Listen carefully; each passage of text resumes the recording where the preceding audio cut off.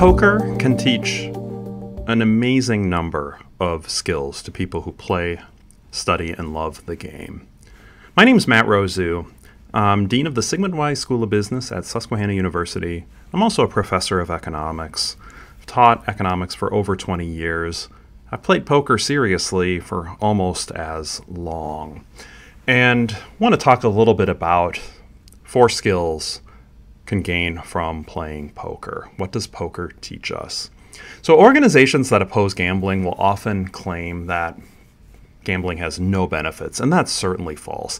Now, there can be issues with gambling, and I know there are a small percentage of the population, but a non-trivial percentage can really develop gambling problems. And if you have a gambling problem, please do seek help for a gambling addiction.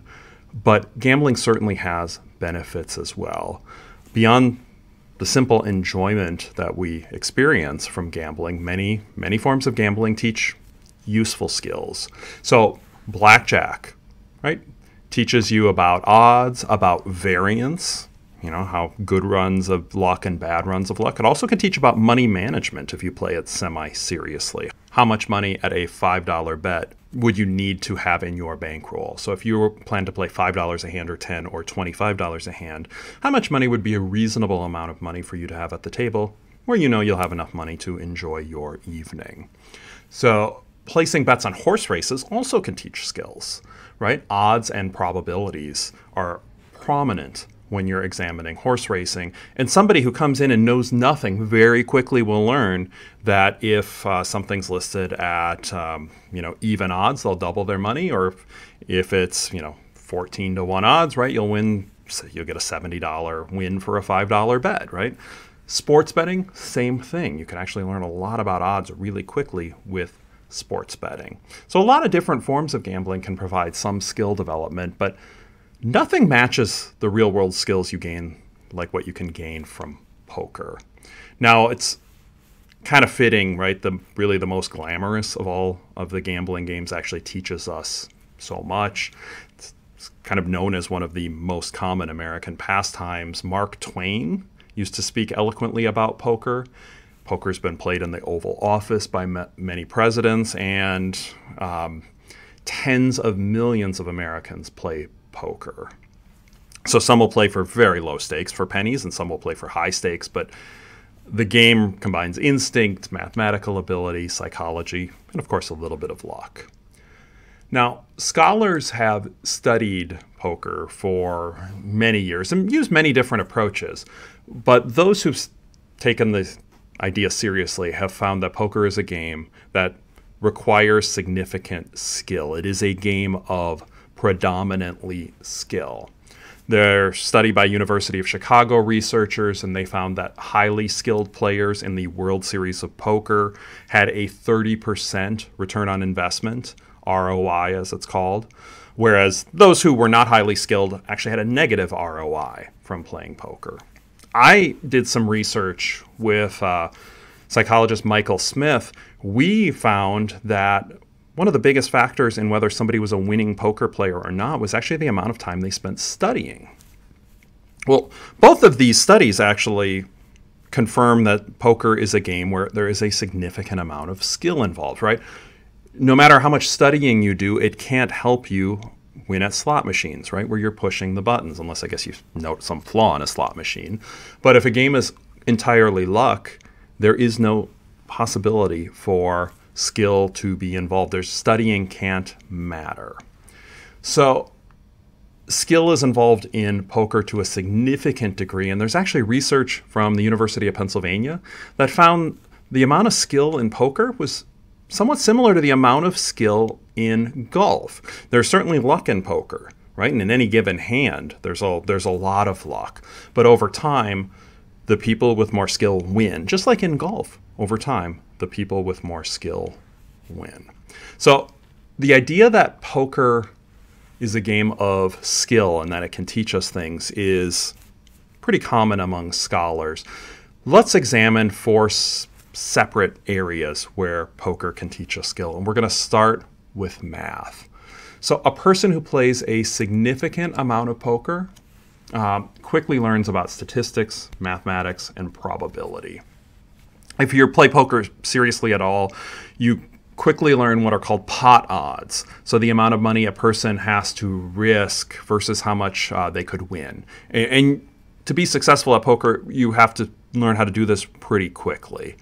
So, for example, if you are facing a bet of, let's say it's $10, if you're in a hand where you estimate you're going to win 1/3 of the time, the decision really comes down to the odds. So if you have to call a $10 bet, if you could win back $20, right, you're going to break even because you're risking 10 to win 20. And if you win 1/3 of the time, on average, you're breaking even.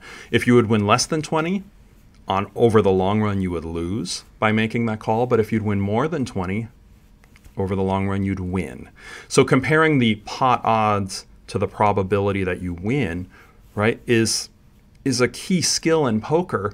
And really, very quickly, people start to learn about percentages, how to factor these decisions differently.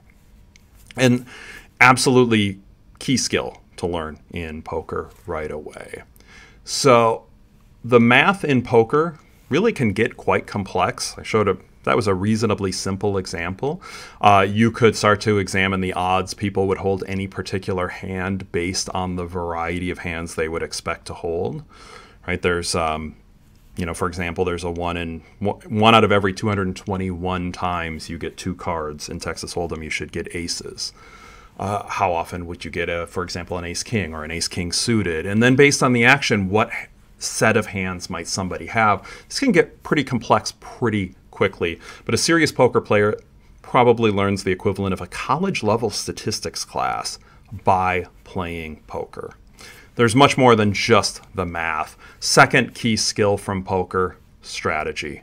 Poker players learn about strategic interactions really quickly. So poker rewards those who can outthink their opponents. Quite simply, take different pieces of information, synthesize that information, and learn how to make correct decisions. So might seem intuitive, but there's some pretty deep concepts learned by those who play poker. There's advanced game theory concepts like mixed strategies, how to vary play so that you cannot be exploited, and also exploitative strategies, where you're seeing if somebody's making an error in their play and doing something you wouldn't normally do to exploit that particular error. Now, a mixed strategy in baseball, for example, a pitcher can't throw all fastballs, or they can't throw all curveballs. They have to mix it up. They have to throw some percentage of fastballs and curveballs. Otherwise, the hitter will know exactly what to expect. Poker is similar. You'll want to vary your actions just a little bit to make sure you are not allowing yourself to be exploited by another skilled opponent. A key example in poker on this is how often do you bluff? If you are a player and you really never bluff, you can be exploited because when you are making a bet, a thinking opponent should know it's not a bluff. It's never a bluff. If you bluff too often, a thinking opponent will think, well, this person bluffs a lot. That should influence their play. If you're the type who never bluffs, a thinking opponent will choose not to call you very often. If you bluff all the time, they will call you a whole lot. Either way, you get exploited. If you properly mix your strategies, what percentage of the time to bluff, you can prevent yourself from being exploited. And if you realize your opponents are making mistakes, you can play an exploitative strategy. So all sorts of really deep concepts, right? Scratching the surface. And these skills are very much in terms of thinking on how to not be exploited and how to exploit certain situations, incredibly applicable to the real world. A third skill poker teaches us is emotional maturity. A player who plays poker seriously really learn how to handle emotional swings. So if you play poker for a period of time, whether you're a winning player or a losing player, you're going to have swings where you win and you lose. Sometimes a fair amount, or sometimes it seems like for these very long streaks of good luck or bad luck. learning how to handle both the good situations and the bad situations and keep your calm is something that good poker players have to do.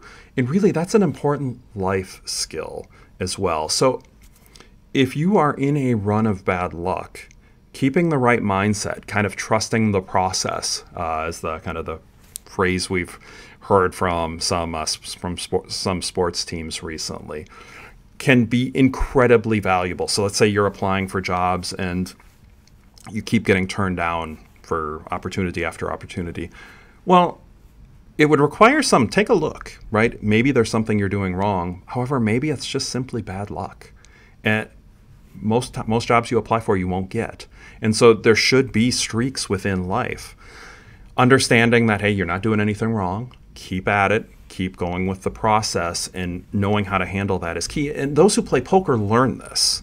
Learn that, look, study, try to make sure you're making every decision right, but there will be some swings that are really bad, and you've got to learn how to kind of handle and fight through that. Likewise, there will be streaks that you seem like you're on top of the world with poker and you can do nothing wrong. And that's just good luck. And handling good luck and the right mindset, not getting too arrogant about how things are going, is also quite key. A great book called The Poker Mindset by Ian Taylor and Matthew Hilger really addresses the psychological aspects of poker and how a successful player handles them. That I think these skills are so essential for success that Taylor's and Hilger's book has actually been used by economic analysts and in a college class on legal negotiations. Because this mindset is valuable for life, and kind of keeping cool whether things are going your way or whether they're not going your way is incredibly important. The emotional control that poker players learn is a valuable life skill. Fourth thing that poker teaches us is money management. Quite simply, in poker, running out of money, if you're a serious poker player, means you don't get to play poker. So poker players know that just because they actually have money, they don't get to spend it anywhere. There's a certain amount of funds to stay in business, which is playing poker, and that it's good to have reserve funds available if a bad run of luck happens. So players who wish to play regularly, wish to have regular games, learn money management skills. Most serious players have a separate, it's called bankroll for poker.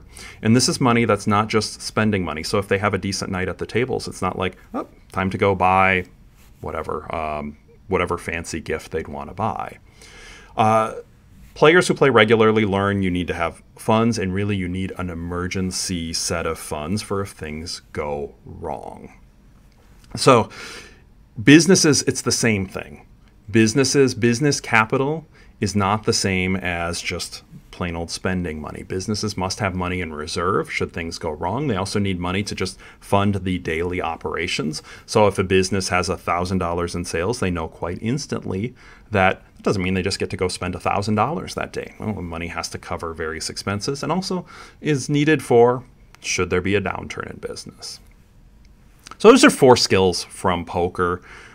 Once again, there are arguments from those who oppose really any form of gambling, and I think they're a bit short-sighted, which is why I'm making this video.